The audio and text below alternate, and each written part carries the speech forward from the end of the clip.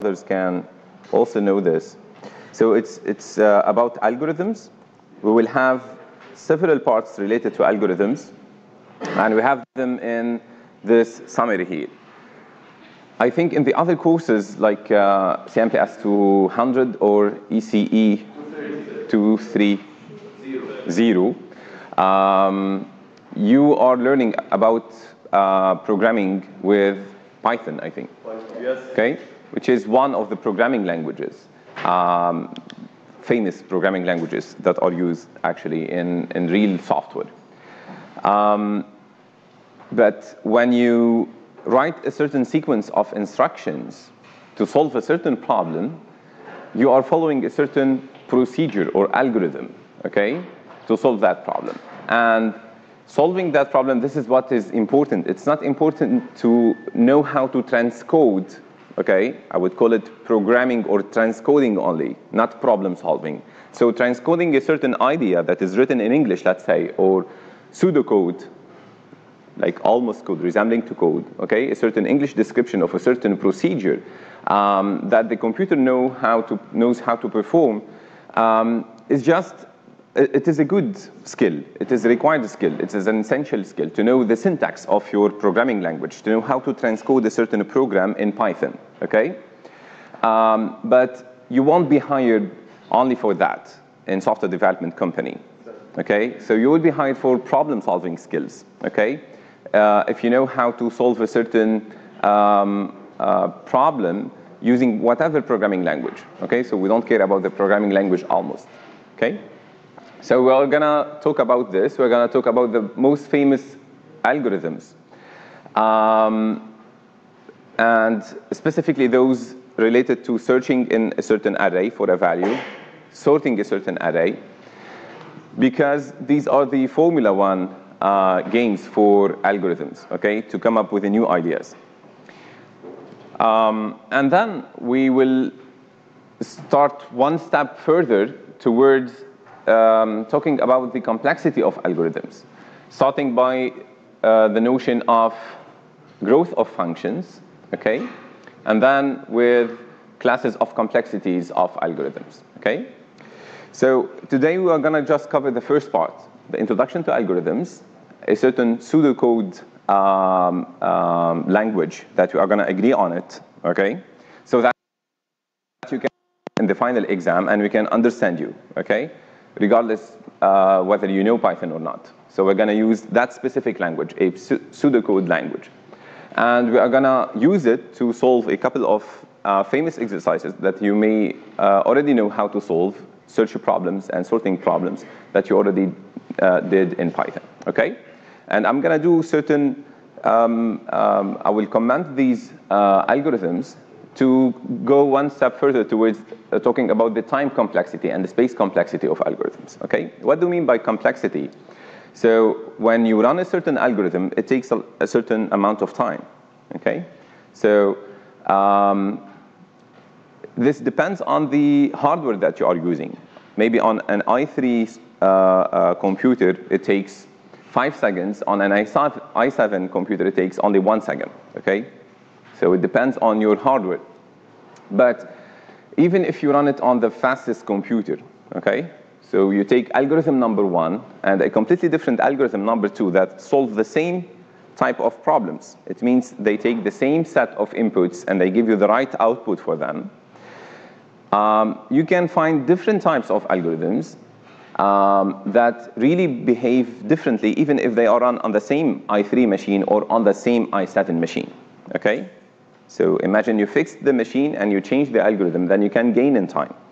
And it's important to be able to solve large problems of large input of that type of problems, okay? Because you have, I don't know, like 7,000 students. So it's interesting to check your algorithm, how it's doing on 7,000 entries to sort them alphabetically, let's say, okay? Not only on 10 or 15 input, okay, values. So we are interested in this. We want to be able to make a good friendship suggestion algorithm on Facebook while we are having 3 billion users on the database, okay? So it's a very large graph, it's a very large database, and we want to make a good algorithm for it, Okay? So let's do the first steps. So you have a very nice video that you can watch. I think I don't have the right equipment here to hear it, but we can just check the images in it. So I think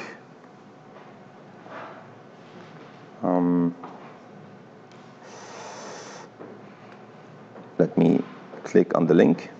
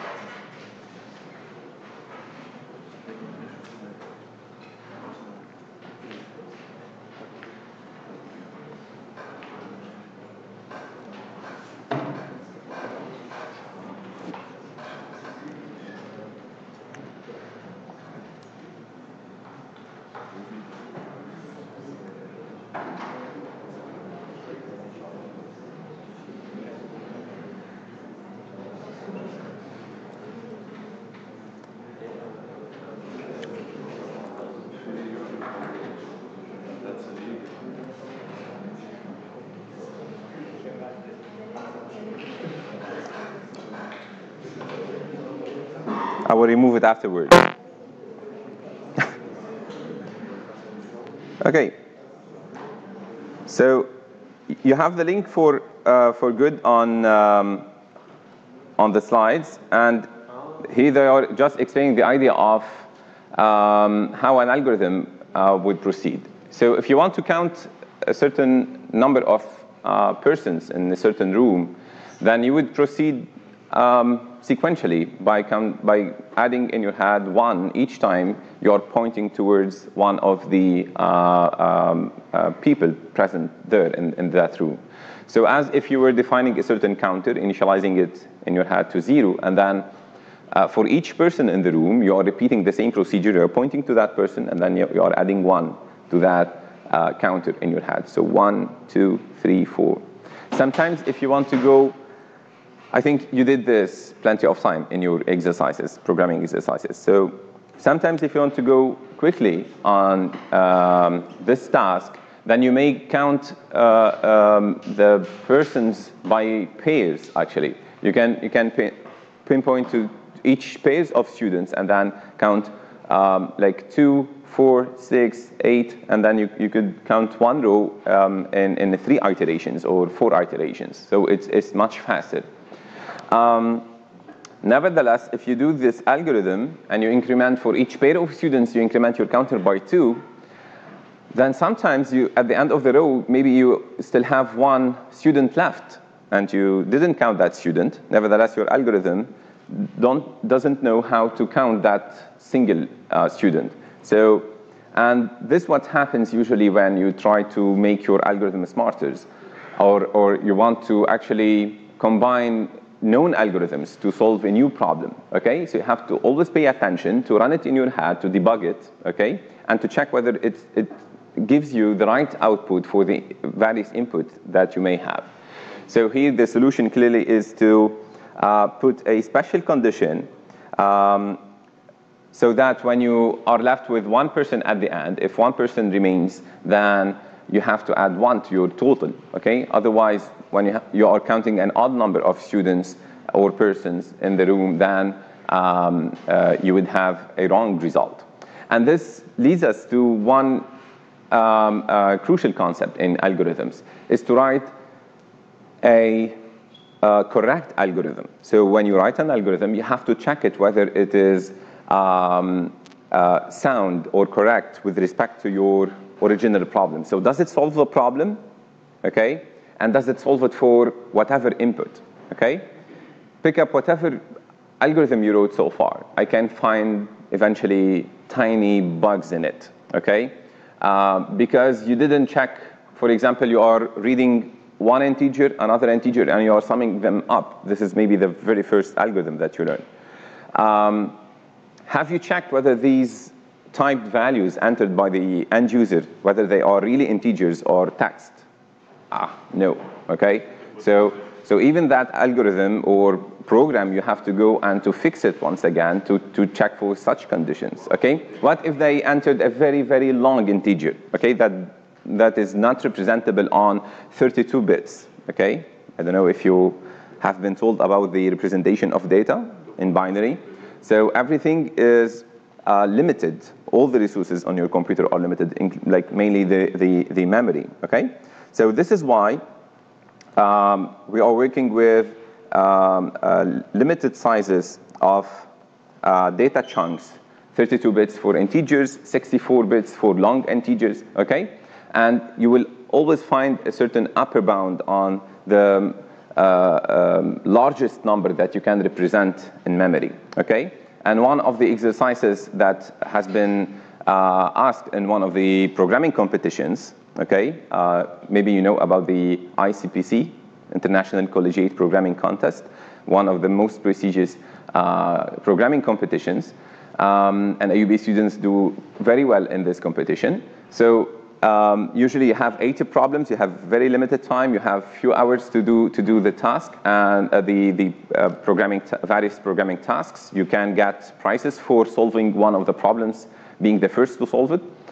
But if you submit a wrong code or a code that does not run, you'll get penalties. So you have all the interest to write good code from the beginning and to test it, okay, several times before submitting it. It will be corrected automatically by a machine. So they had a very simple exercise to divide two numbers, okay, and to display the result of the quotient and the remainder in one of the competitions. They didn't believe that this is one of the exercises. They had this feeling that there is a trick in it. And they started submitting this to get rid of this very easy exercise. And they got very awkward results from the server, telling them that there are errors. Until one of the groups noticed that the number might be very, very, very, very large, okay? So, and at that moment, the slash operator won't work anymore, and defining a long integer won't work anymore. You have to read the sequence of digits as a string by chunks, converting them to integers, dividing them as you do when you were in the first grade, and then by chunks, okay? And then doing this progressively, okay? And it happened to be a very difficult problem because the slash operator with two integers or two real numbers doesn't work in this case, okay? And sometimes you have precision problems with a floating point notation or double notation. So sometimes writing an algorithm and testing it for every case, a possible case of input in the word is really a tough task. Okay, so let's do some overview to agree just on the definition. I'm gonna go quickly on this part. And after the break, we're going to focus on the famous search and sorting problems. So an algorithm, my best preferred definition is a step-by-step procedure to solve a certain problem, okay? It can be cooking recipe is an algorithm somehow, okay? I don't know, like doing your daily tasks, okay? You have to put algorithms to this. You have to organize your life. So we love to do this, and it has been called this way after Al-Khwarizmi, who did plenty of work on number theory and algebra and proposed certain ways of solving real-life problems using simple steps.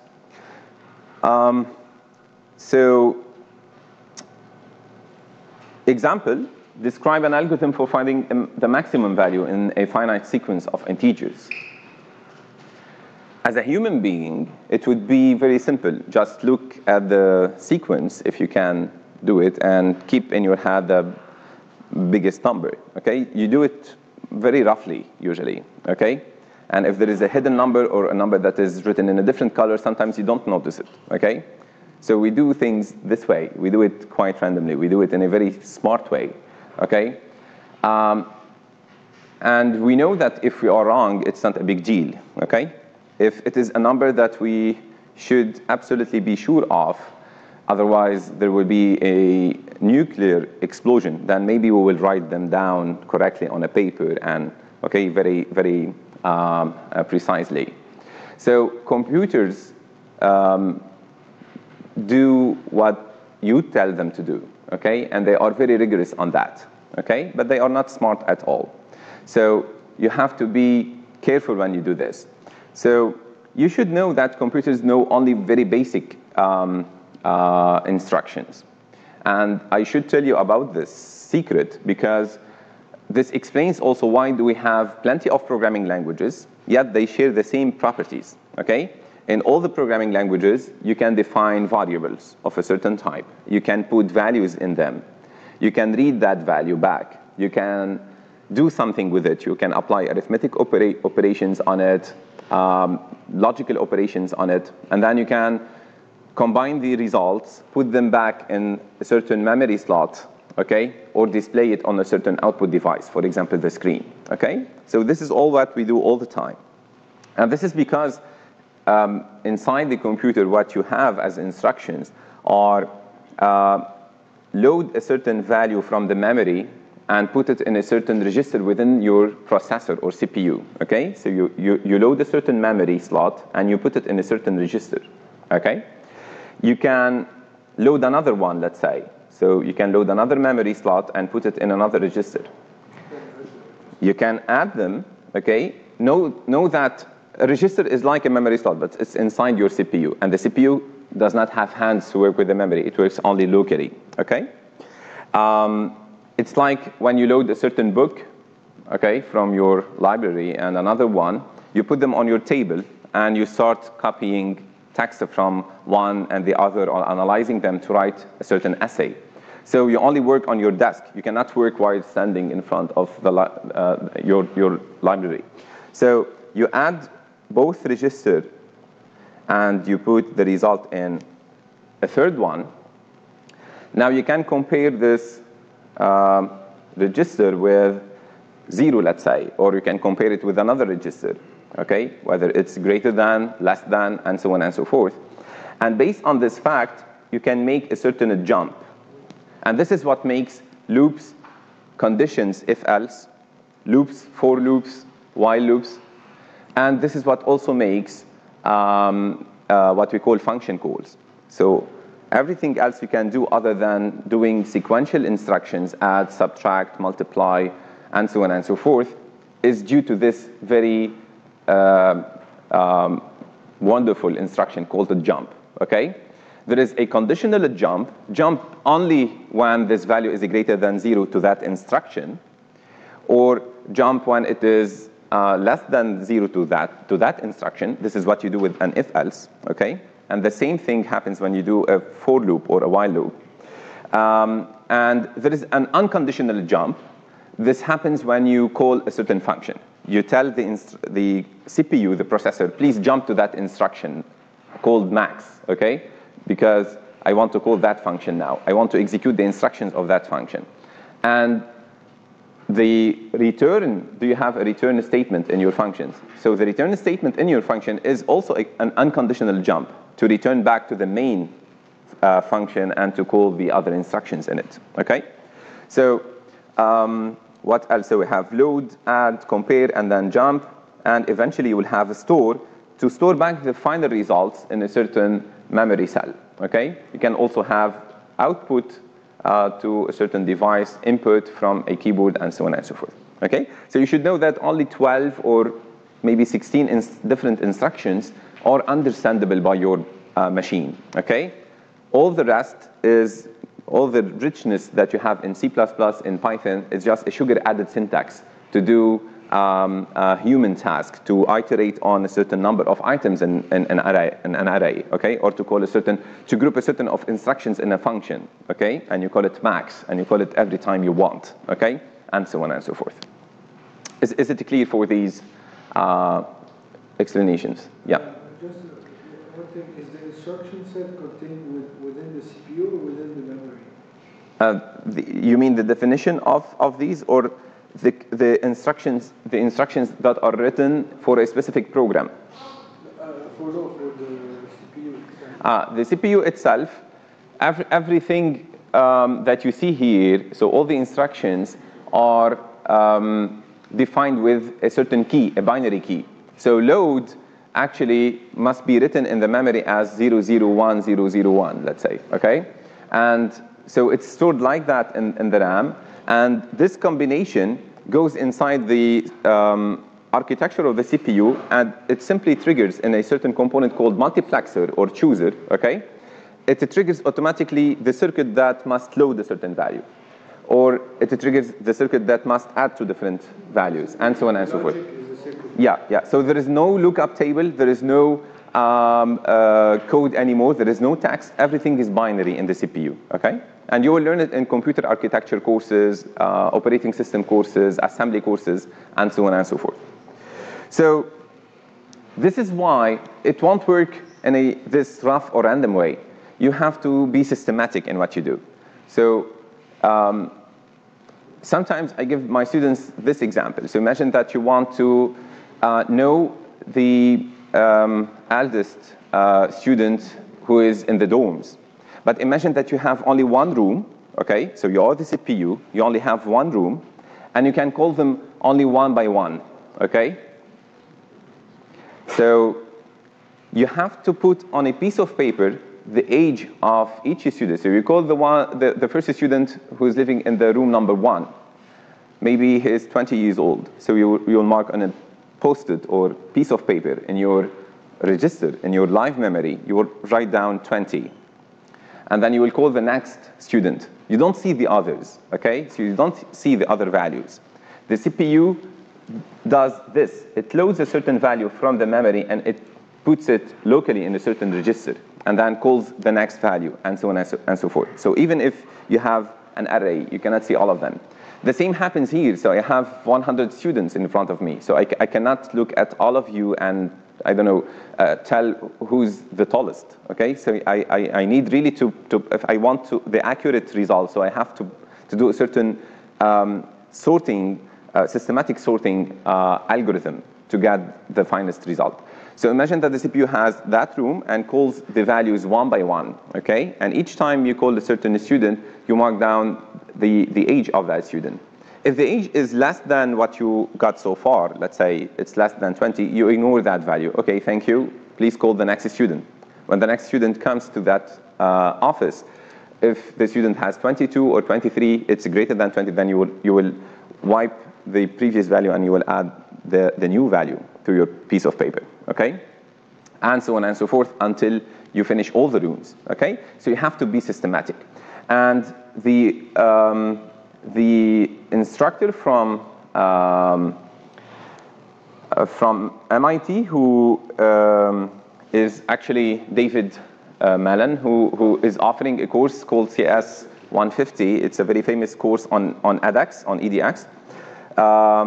So you can watch him demonstrating how algorithms work in a very nice way when he asked his students to propose a way to put a peanut butter and to make a peanut butter and jam sandwich. So, like, suppose I have 2 jars of peanut butters and jam here, and I have like a tile of bread here. So give me instructions to do it.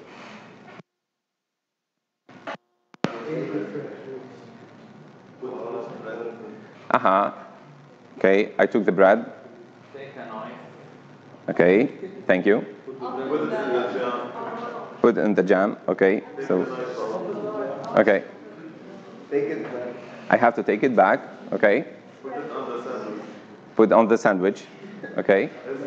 Okay. So you see, if we don't agree on what I can do, okay, and what you mean by each instruction, there will be a misunderstanding. Okay. And this is what happens. This is why you get some errors by your compiler. Okay. It's not nasty. It's simply because the compiler only understands one way of doing things. Okay.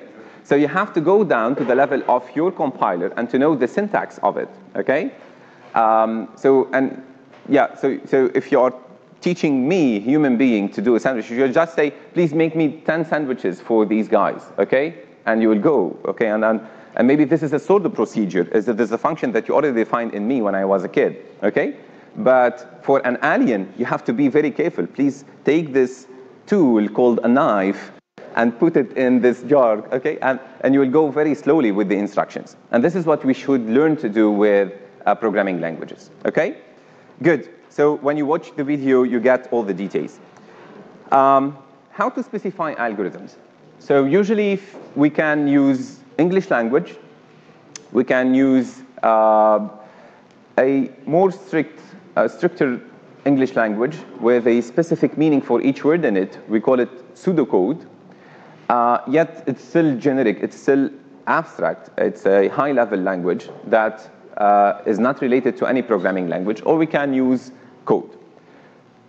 We can also use, instead of pseudocode, what we call flowchart. This is nice to investigate. You can search for this term. With the flowchart, we have basic visual diagrams, okay, and visual objects to denote each type of instructions. So parallelogram to read input from the user, L shapes to display something on the screen, boxes in which we write any instruction we want, basic instructions such as adding items together, subtracting, multiplying, and so on and so forth, to do some processing. Okay? So the pseudocode language that we are going to agree on is the following. We're going to use the keyword the procedure, all the keywords. We're going to use the word procedure to define a function or a procedure. By the way, what's the difference between a procedure and a function? Procedure, set of steps. Yeah. Function is not steps necessarily, it's just assigning the variable. Function is a set of procedure. No. Yes.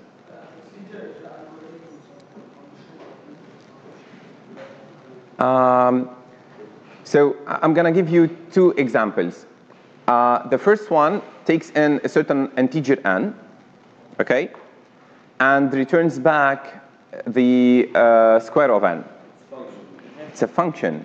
It's like mathematical functions. Another one takes a value n and displays on the screen n stars sequentially. It's a procedure. It does not return anything back. Okay? Even if you have to define it in your programming language with a return void or return nothing or return with semicolon to say that it returns nothing, okay? Even if it is mandatory to write the return statement, usually you write without anything. So we write return nothing, return void, return semicolon, okay? So return period. So that's it. So, so usually procedures are compound statements that you want to call to do something repetitively, and they not return anything back to you. Okay, if they return something back, then they are usually called functions. Okay, and certain programming languages, such as object-oriented programming languages, such as C++ and Java, they call all of these types of procedures or functions, they call them methods. Okay, so just methods as a generic name. Good. So we're going to use the word procedure to denote any type of these instructions. So whether we have the return expression here as here or without a return statement. A procedure has a name and it has a sequence of arguments. Each argument must have a name and a type. When you call a certain procedure, you just write its name and you pass the arguments to it. Okay? So you can define a procedure called max, and it takes x as an integer, and let's use integer this way, and y as an integer. Then when you call your procedure, you just write max of 3, 4, okay? You pass in two arguments, 3 and 4, two values, 3, 4, okay? So I think you are used to this notation, okay? No? Yes? Good. You can define a variable in this way by assigning a value to it. The value can be any expression. It can be a constant, like an integer or a decimal value, or it can be any other complex expression that returns a value at the end. Okay? For example, you can put in a certain variable m, you can assign to it, and to assign things here we use colon equal, okay? Just to say that we are assigning a value to that variable. It's not the mathematical equality, okay?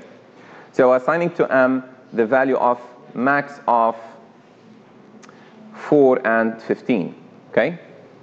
So it can be really any expression. It can be the call of another function. We can also add to this 3, for example. In this case, m will be equal to 18 if max is correctly programmed, okay? So we can write any informal statement on one single line. So for example, we can write like swap all the values in this array with values from the other array, okay? Usually we have to write down the code for this, but if you want to make your code shorter, then you can write, in pseudocode, you can write any compound statement in one single line, okay? Just to make things simpler. In programming languages, we cannot do this. Usually we do this in comments, okay? So, which are defined here. So in our pseudocode language, we are going to use braces to put some documentation on our code, okay? If you want to put a block of statements, then we have to put begin and end. Usually this happens with indentation in Python, with the braces in Java and C# and C++. The if statement, very famous and useful statement. So you can put if a certain condition, then execute that statement. And eventually, optionally, you can put an else block. Okay? If you don't put an else block, then nothing happens if the condition is false. Okay? Only when the condition is true, the statement is executed.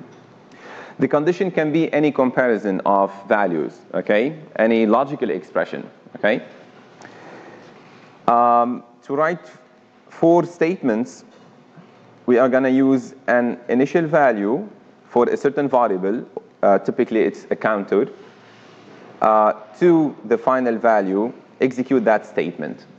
And you know maybe already that the 4th statement is a shorthand for while statements. Everything you can write with for, you can write with while. Okay?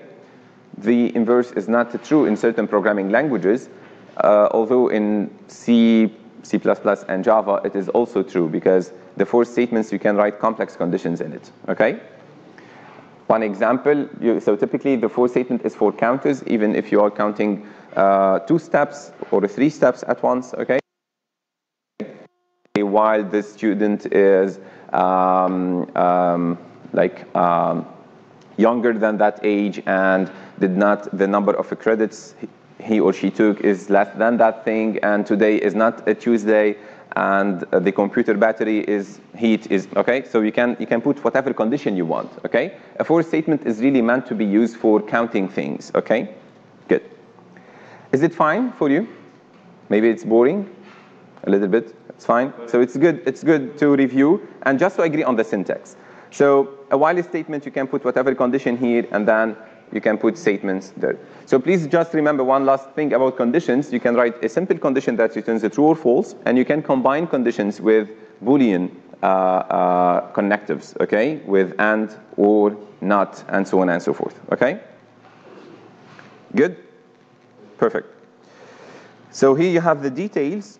For example, to define a procedure, you can call it maximum, and you can define L being a list of integers, okay? Typically, we would like to explicit this list of integers.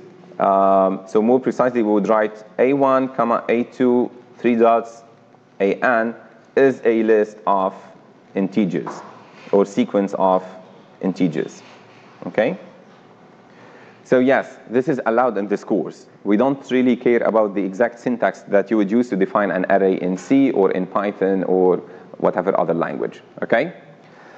And please, guys, do not feel obsessed by this pseudocode, okay? So you don't have, we want lunch on, okay? So we only care about the idea of the algorithm, okay? So express it in whatever way. You can call it a sequence of integers. You can go very quickly if it is the exam sake of integers. It's not here the problem, okay? So we are really interested in what you will be writing down inside your procedure, okay? And you will also have another type of exercises where we are giving you the code, you have to understand it, and you have to tell us whether the code is correct or not, whether, and you can prove this logically, and whether the code that is written is efficient or not, to compare it to another code. So we are more interested in the core business, not in the syntax, okay? Yes?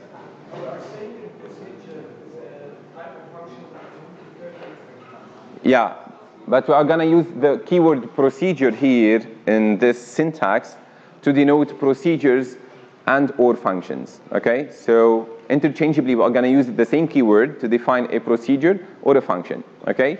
If it is a procedure, then just don't write return at the end. It's legal, okay? If it is a function, then write return at the end.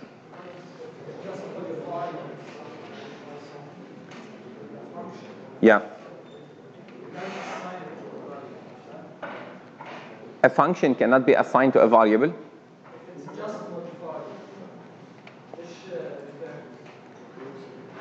If it just, yeah. Yeah, I agree with you. So very good point. If you have a procedure, let's call this procedure copy from to, and you give two arguments to it, a first file name and the second file name. And this procedure goes to the first file, it opens it, and then it copies its content to the second file, okay? So this is a typical procedure, it's usually not a function. But if in this function you want to check whether the file exists or not, whether the copy process really happened or not, so maybe you want to return it true eventually, whether this copy process really was done really correctly or not. Okay? In this case, it becomes a function, and you can put its result in a variable. I totally agree. If it is only a procedure without a return statement, you cannot put the result of this procedure in a variable. Okay? It answers your question, I hope. Yeah, good. The assignment statement, I think you know it already. Please just get used to the colon equal. We appreciate this in a math course because we don't want to confound this with the equal operator that we know in arithmetic. Informal statements can be anything that you assume it's feasible by the computer. But if we are asking you to sort the integers in a certain array, and we are asking you to write that algorithm, okay, I don't think you will get a grade if you write an informal statement that say, return this array sorted. Okay, so because we are really interested in the process of sorting the elements inside your code. Okay, but whenever it happens that you can make it brief, use this trick. Begin and helps you to define the blocks of code. Especially, you need the blocks of code in the following circumstances: when you define the body of a certain procedure, when you define the then block or the else block of a certain if statement, and in the body of the for or while loop. Okay, so just use begin and to denote the body of these sections of your code. Good. So curly braces are used instead of begin and end in many languages, but we are keeping them for the comments here. Okay, so comments are very useful to explain your code to human beings, okay? Eventually when you, yeah.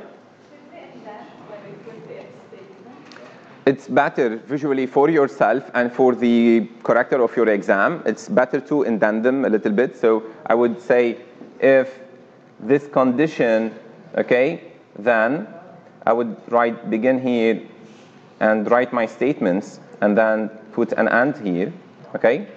And put else there, okay? And then begin end, okay? I would go further to put a block here and a block there just to make sure that I'm indenting my code. I like to put these vertical lines, yes? Okay, but to begin with the word begin and the word end? If they are indented and you put this vertical bar and end, okay? If you think that it is really clear and the begin and end are really taking a lot of time, then you can get rid of them, okay? But I think for the tiny algorithms that you will be writing during the final exam, it's gonna be okay. Yes. Indented, it means that your text has a certain additional space to the left, okay, of the margin of your code, okay? You do it to push a certain block, okay, inside the scope of your then statement or else statement or while loop, okay? Okay, to know what part of your code or which statements fall within the scope of your while loop and which statements are within the same scope or at the same level of the while loop itself. And they will be executed when you get out of the while loop, okay? It's just a notation. When I put a vertical bar, I will force this indentation, okay? So since on paper we cannot be very precise with our indentation, so put a vertical bar at the end, okay? To denote that indentation, yes? Instead of begin at can you use curly braces? I would say why not, okay? I would say why not, but I'm just afraid that when we correct the exams that one of us would be strict on this, but I don't think so, okay? Once again, we will be only strict on the ideas that are written inside this. So this is very helpful, the vertical bars. Then you can use with this either braces or begin and, okay? You can put B dot and E dot and just explain it the first time. Yes? Do we follow a precise syntax? Not at all. I think it's useless to write if and then in a different way. Just keep on these keywords, okay? Use braces to put the commands, okay? So just follow the syntax that we were describing a few slides ago, okay? Assignment would be with colon equal, okay? So just respect these tiny details. And this is a procedure or a function? Currently, it's just a block of code, okay? It's just a block of code. It depends. Maybe this is my tiny chunk of a certain algorithm, or if I want to put it in a procedure, then I have to add the keyword, the procedure here, okay? And to write something here, like a certain procedure name. Let's call it is prime, okay? So this is an is prime function, and if the variable is divisible by something else, it's gonna do something else, it's gonna do something else. Yes? There's multiple statements. What's the syntax? If you have multiple if statements, you mean one after the other or nested with one after the other? It's not a big, you just write down another if statement here at the same level, and then you write down the block within it, okay? But if your if statement is within the scope of another if, okay? So sometimes you want to, let's say you have 3 different integers and you want to display the smallest one of them, okay? So you're gonna compare the first 2. If x is less than y, then you will get inside that block and you will write if y is less than z, then x is the smallest one, else they will compare x and z, okay? And so on and so forth, okay? So within the block, you reset your indentation and you can write an if statement here, okay? With its begin and end, okay? Yeah, but I mean, Python will do this if there's multiple. So if Okay. So you mean the else if statement, okay? So I think you can also use it here, no problem, okay? So you can write right away else and write if after it, okay? It would be legal, no problem, okay? I agree that it is not the same thing, okay? An alternative, if you don't have the else if, then you would put an else and you would put another if inside the else block, okay? But as a shorthand, let's say that you have the right to write the else if statement, okay? Yes? If is not? Yeah. Okay.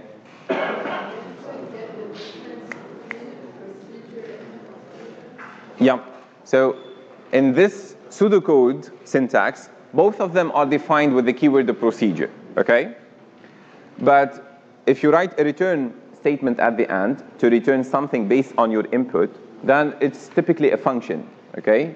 And you can write the name of this function. Let's call it max, for example. It takes in 2 different integers and it returns the one that is the highest value, among them. Then in this case, you can put the value, the return value of the max function, when you call it, you can put it in a certain third integer, okay? It is the same, yes. Absolutely, okay? But if you define, sometimes the students would define a max function that takes in two different values, and the function itself displays on the screen which value is the maximum, and it does not return anything. In this case, it's just a procedure. When you call it, you cannot put its return value in anything else because it returns void, it returns nothing, okay? Good. So, yeah. Keywords in this procedure are if, then, yeah. I will. And, yes. Else, if, and the begin. So this is a keyword, okay? This is a keyword, the if, the then, the else, or else if, the begin, and the end. Yes, I totally agree, okay? This is another if. And actually, special characters are these braces for the comments, okay? The braces, okay?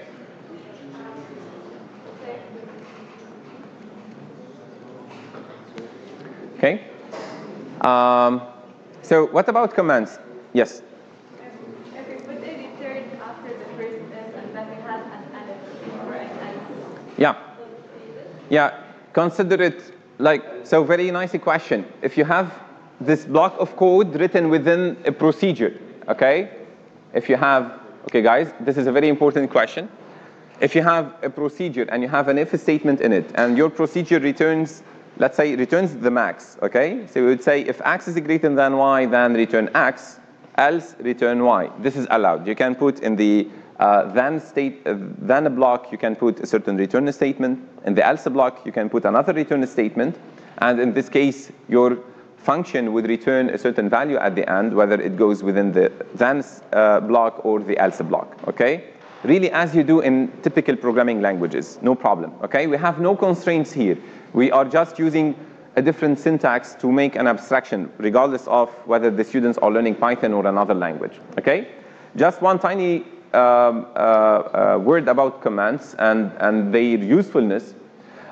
They absolutely make your code readable, okay, by human being. They are useless for the execution. We agree. But there is actually another way of making your code clear, is when you use clear names for your functions and variables, okay? If you write down a code with plenty of variables called A, B, C, D, and X, okay, Y, Z, then if you come back 2 years later on, you won't understand any bit of it, okay? But if you call them the first matrix, the second matrix, the product matrix, okay, then your code will be clearer, even if you don't write any comment in it. So when I worked for a couple of years in a software development company, I used to go through certain dark pieces of code that were buggy, and before correcting them, I would try to understand the code and to replace the variable names and the method names, but what the previous developers wrote in the comments. So they would, like, you have a certain function called pay, but in the comments they would write pay only with Visa card and let's say PayPal, okay? Then I would take off the comment and put this as the name of the function, pay with Visa or PayPal, okay? It becomes my function name, and and I can remove the comment in this case, okay? One of the funniest comment that I ever read in a piece of code, it was a very large piece of code, maybe 1,000 lines of code, and there were plenty of ifs and elses, and in one of the cases, the developer wrote, I don't know if we can even reach this else statement, okay, ever. So, but it's always useful. The comments, you can always find a way to use them, but using clear variable names and function names is really essential. The if-then statements, we already talked about them. The while loop, traditional, for loop, you know it, but you have initial and final statement. I think you won't need to make weird for loops, okay? Because a for loop is by default intended to work by incrementing this variable one by one from the initial value to the final value. But just in case in the exercises or on the exam, you need to go 2 by 2 values, then you can say step equal to 2, let's say, okay?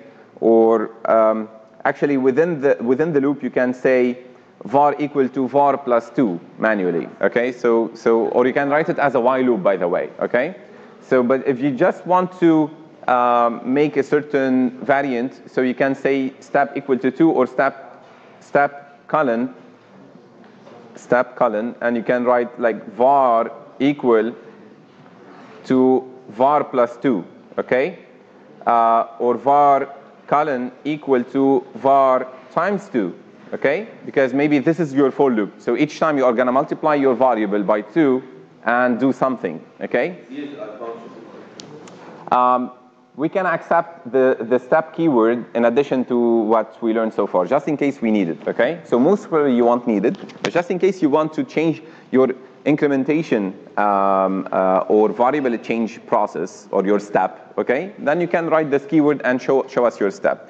These are considered procedures or No, it's just a keyword. In many programming languages, they allow you to define the step, okay? Sometimes you want to go backward. So maybe your step is defined as follows: is variable equal to the previous value of the variable minus 2, okay? Maybe you want to go backward the 3 steps or 2 steps each iteration, okay? But in the worst case, if you have a very complex condition, then write it as a while loop, okay? And end the discussion. Yes? So what's the difference between the column equal column and Yeah. Because we can define complex steps, I would recommend this way. Okay, don't use the previous one. Because we may define complex patterns in the step, then define it this way with colon, not with equal. Okay. If you want to define a special step, then put step colon and define variable equal to the variable and put your formula in it.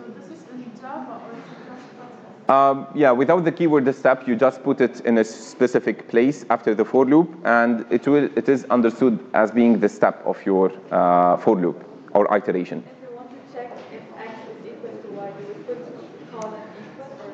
Yeah, but I think if you're making a while loop in this case, it's clearer, okay? If you are making complex steps, okay? So put in x the square root of y and check whether this is equal or greater than that thing, then put it in. It's equal or not, do we put the colon or not? Where? You mean here? In the step? I would suggest to go with the while loop in this case, okay? So don't make it too much complex for us to understand, okay? Don't make it too much complex to understand, okay? Good. So I think this is it. So, yes. Yeah. Yeah. Equal is, since we have used colon equal to assign a value to a variable, then now we are free to use the equal sign to check for equality. We don't need equal, okay? Good. Thank you for this question. Yes? Should we, for example, should we declare a variable first with the type, then use that, or should we, like in Python, just say x equals to nothing? If it is really required, then do it. But I think in this course, we will so often be working with numbers or integers, okay? So we want to work with characters or complex data types, okay? Okay? So, but eventually if you have Boolean values, then you can declare them, okay? So we have Boolean, integers, numbers in general, decimal numbers, yeah. It's next Friday at 6 p.m. This Friday. Now that we are Saturday, so it's this Friday. November 8th, I think. Okay? So, yes, as usual. Yeah. No. We're going to take a break. So, right after this one, okay? So, now that we know the syntax, can we consider ourselves programmers? Yes, obviously. No. Maybe coders, okay? But inventing an algorithm is really a matter of knowledge, skills, and the creativity, okay? So the knowledge comes from looking at a lot of examples, okay? So you have to learn the basics. You have to like the first time someone is asking you to write a program that calculates the square root of a certain integer or number, this is the first time you're exposed to this type of problems, okay? And you didn't know earlier that you have to approximate this value. You cannot really calculate it accurately. Predefined functions called the square root, okay? So if you have to write yourself the algorithm that would calculate the square root or the integral or the tangent, or okay, then you have to make a certain approximation and you have to count on the mathematical formula that define this function, okay? The first time someone is asking you to look up for a certain pattern of text within a large text, okay? So if you're finding a certain word, then you have to learn to do this with basic examples in programming courses, okay? Maybe data structures course. But later on, if you are asked in a certain project to make a certain code completion, you know this feature when you have to type a certain city name and they are filtering the list of cities alphabetically, okay? And they are just showing you the cities starting with the same sequence of letters. Then you know that there you need to look up for the part of the text that has been written in the search bar so far, and to look it up and to search for it in your database and to get only the items that are satisfying that criteria. So what you learned in one algorithm, you can use it to solve another problem or another problem. So you need to practice a lot, preferably on a computer. Absolutely, I would say not preferably, so absolutely on a computer. You need to practice on a computer, period, okay? So you have to do it because you need to learn the limitations of your machine and of your programming language and what they can do, what they cannot do, okay? You need to become proficient with the types of errors that they generate to you, okay? And to debug your code. Then look at more examples and practice some more and so on and so forth, and it never ends, guys.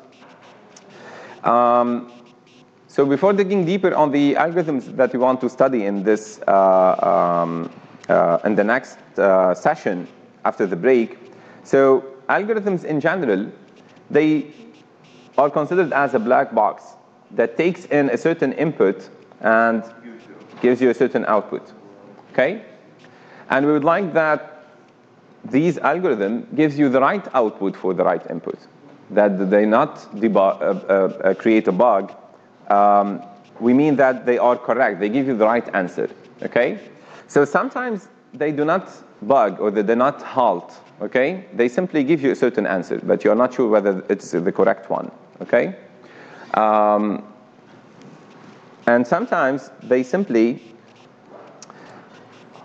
run forever, okay? So they get into an infinite loop, okay? We can easily write such code that does not deliver the right answer or goes in an infinite loop, okay? There are plenty of examples. Maybe you already faced such cases. Okay? And after you write a correct and finitely executing code, then you have to check their effectiveness and their generality. Effectiveness in terms of performance, in terms of the required amount of time to run, okay? So if we are playing chess with computers, then we would like to have the next move, okay, very quickly, within 1 second, okay? Then we would love to spend half an hour to think about our move, but we expect that the computer is really smart and it gives us the answer very quickly. Okay, it's a game, so you can wait for 5 seconds instead of 1 second. But if it is a real-time application, if it is an self-driving car, then you want to know what to do with the brakes and with the acceleration at every single fraction of a second. At every moment, you need to get the final decision of your system, intelligent system, in real time, okay? So this is why effectiveness is really important. Generality is to check whether it works with all the problems of the desired form. So For example, if you defined a certain max function, up until now we were talking about integers. So is it true that the same code works also for numbers in general, with decimal numbers? Okay, so you have to check this. Sample algorithm, just to conclude.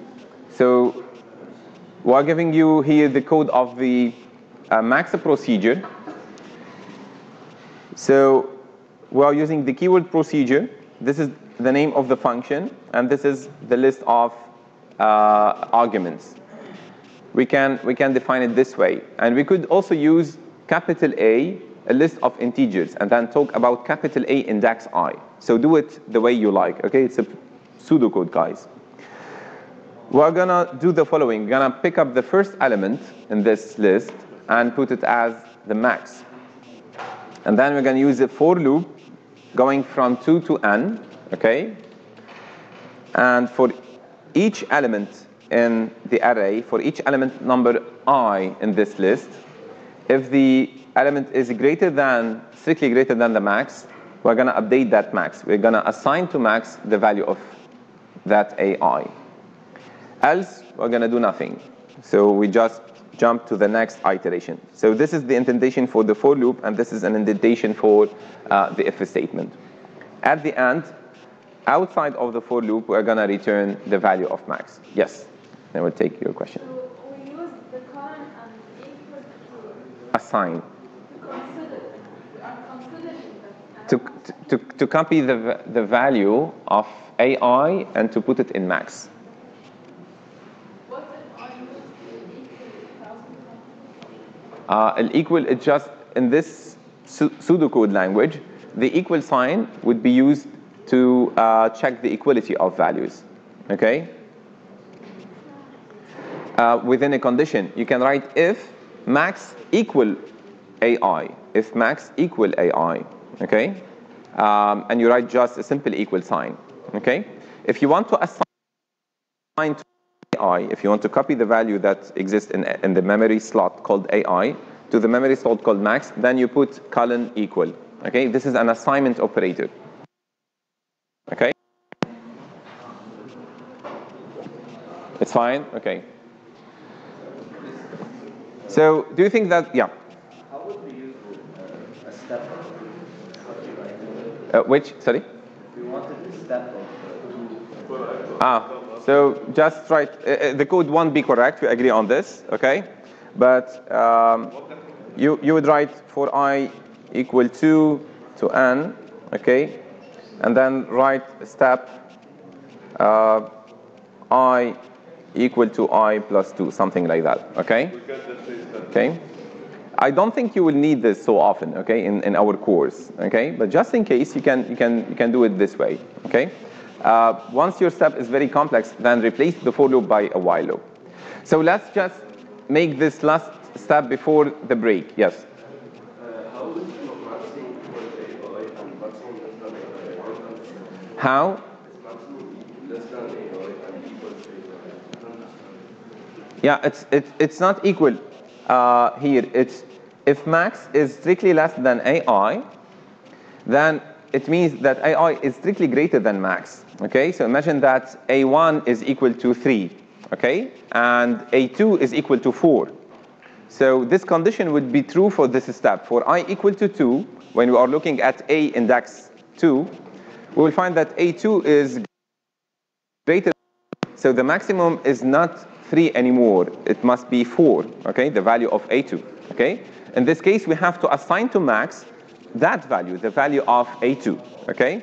And to assign to max the value of A2, we write this instruction here, okay? It's a colon equal. It's like sometimes in certain pseudocode languages, we put this. We put max arrow AI to say assign to max the value of AI, okay? Yeah. But here in this case, it's not a loop, we're just comparing two numbers. Of course, it is a loop because we have a for loop here, but inside the loop, so we are considering A2, we are considering A3, we are up to AN, okay? And then at each iteration, we are comparing AI, it means A2, A3, and so on, with the most recent max value that we obtained, okay? We don't have an angular We don't have? And?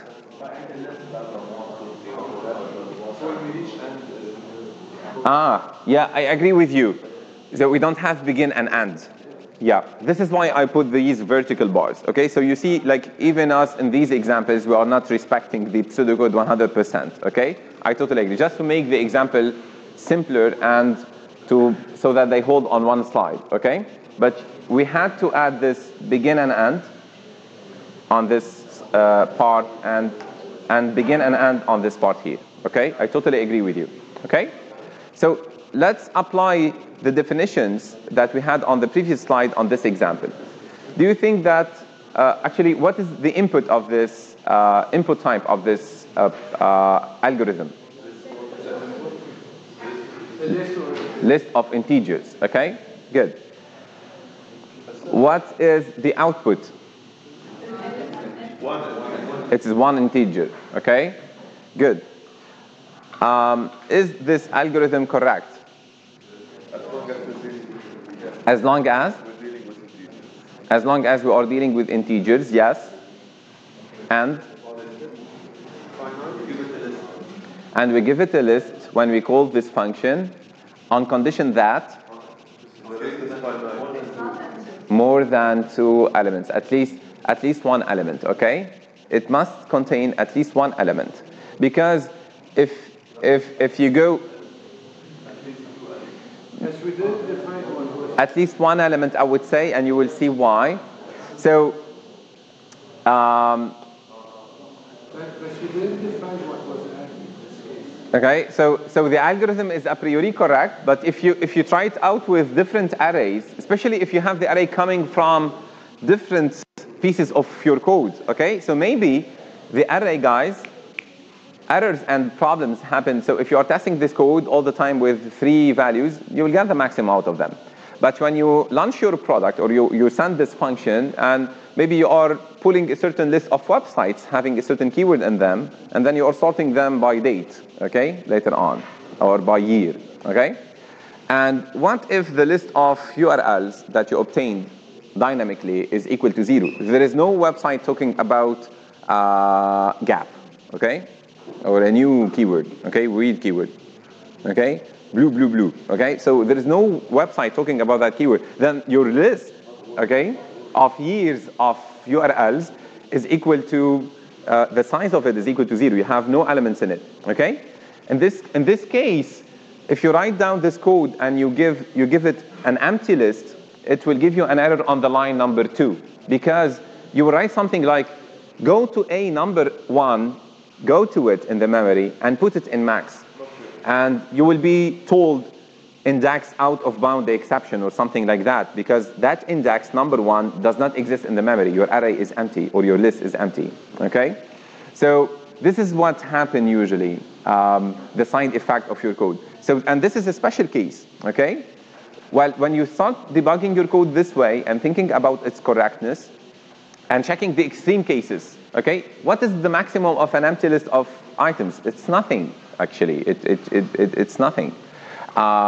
So maybe you want to launch yourself the exception to the developer calling your max function and telling them, sorry, we cannot compute the max of an empty list of items, okay? Maybe this is the right answer to do, okay?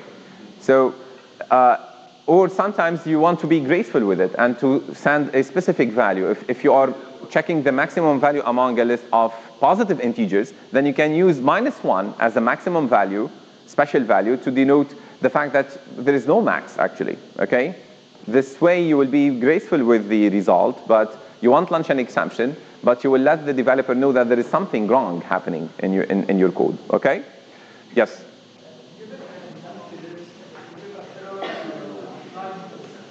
At line number 2, yes. You have to put an if statement, but even if you put an if statement, since you are expecting a return result, my question is, what would you return within this if statement? If the list is empty, then return what? Do you return 0? Maybe your developer will think that finally it's 1900, the year where this URL has been posted online for that word blue. Okay? the year 1970, or 0 means 1900, okay? So 0 is one of the possible results, okay? So if you have only negative integers and you have 0, then 0 is the maximum. So what to return in this case? So maybe the right way is to tell the developer who is calling your function, or yourself, it can be yourself, that you cannot calculate the maximum of an empty list of items, okay? Yes, 1, 2.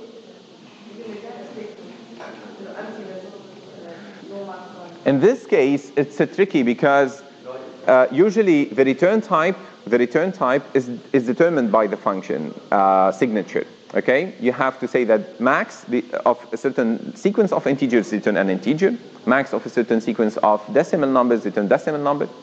But if you want to return either an integer or a string, even though this is possible with certain programming languages, okay, that are dynamically typed, nevertheless, this will be often confusing for your users, okay? Because if you are using this maximum to do a certain arithmetic operation on it, and you don't check whether this is a string or not, then you will find an error later on. So often they would say that this function would launch an exception if the list is empty, and they will force you to handle this exception in your code, okay? It will become safer when you publish your own code calling that function, okay? Yes? So if you have an empty list, can we say that if it's empty, then we get an empty list? Is it better than having an array? Yeah, we can do this once again.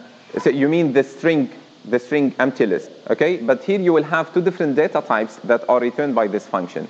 This function would either return a string or an integer. If you are using the result to sum it up with something else, okay, then you will have an exception later on, okay? The compiler or the runtime environment will tell you, I cannot make the sum of the list is empty with 5, okay? Because this is a string and this is an integer. Yes?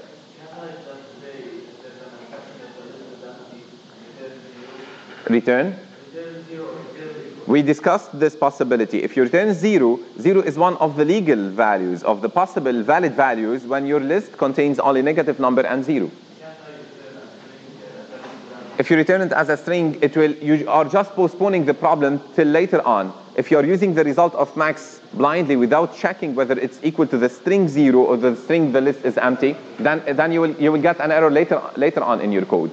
And this, by the way, what happens when you launch an mobile application and it crashes, or a software and it crashes for a certain reason like this, okay?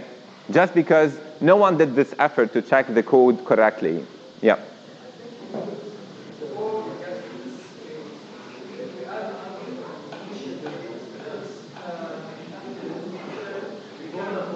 I agree with you guys, okay? Yeah, but mathematically speaking, what is the maximum among a list of empty integers? Mathematically speaking, nothing, okay? So you cannot calculate it, okay? Exactly. I agree with you. You have to put an exception to tell the caller of your function that there is something wrong here. Your function does not accept an empty list, okay? So this is the best solution. We don't do it in this pseudocode language, but in Java, C#, C++, there are some syntax to do it, okay? But let me answer the other questions. We have more interesting discussion. Isn't? Yeah, because your function works on a list of integers that is provided from the outside, okay? Otherwise, you could define it to work on a global variable, okay, in your code, okay? But it won't be that useful. It will only work on that specific array, okay? It's better to make it generic in this way. What about the finiteness of this function? So is it finite? Does it halt always? Okay? So as long as the list is finite, which will always be the case, no programming language allow you to define infinite list of integers, okay? So usually it will halt, okay? So, but when you have streams, okay? When you have streams of data, so nowadays algorithms work on streams of tweets coming from Twitter in real time, okay? You can create an algorithm that watches tweets of Twitter talking about Lebanese revolution, let's say, okay? And you're watching this in real time, and this never stops, okay? So such an algorithm, yeah, we agree that it is not finite, and we want it to be this way, okay? It's not a big deal. But as long as your input is finite, once this hashtag will stop eventually, your algorithm will also stop, okay? So this code is safe in this way. But sometimes, guys, can you make this code infinite somehow by adding one instruction? Yes. Yeah? Step minus. Yeah. So if you put inside the for loop an instruction that changes I back, okay? If you put I equal to I minus 1, the for loop syntax forces I to be incremented each iteration. If you decrement it once again, if you remove one from it, so actually it will stuck to 2 all the time, okay? And it will go in an infinite loop, okay? Just it will like go from 2 to 3, and then it will go back to 2, and you will repeat this, okay? It never ends, it never tells you what's happening. So we may fall very quickly in an infinite loop by adding one instruction by mistake. But this one is good, it's finite, and it's correct, okay? It's correct for lists that contain at least one element. Is it fine? Okay, so like we have 4 lines of code, but we could talk a lot about their correctness, about their finiteness, and so on and so forth. And doing this for larger program, it's trickier, but I'm quite sure that you will develop this skill over the time, okay? So after the break, we are going to run this example very quickly on a certain array and check search and sorting problems, okay? Thank you. Questions of what we did at the beginning? Yeah.